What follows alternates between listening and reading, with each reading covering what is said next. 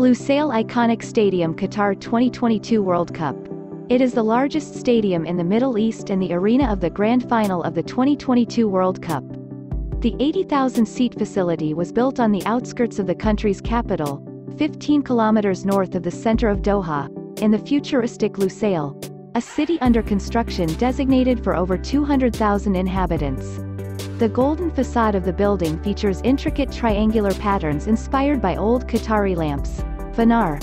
This effect was achieved thanks to 4,200 triangular aluminum plates with a total area of 60,000 square meters. The whole thing is connected to the main steel structure of the arena by 4,672 connectors. After the end of the 2022 World Cup, many of the seats will be dismantled and shipped overseas. The venue is to be partly converted into a public place. Schools, shops, cafes, medical clinics and sports facilities are planned. All of the above will be under the roof that is to be preserved from the football stadium.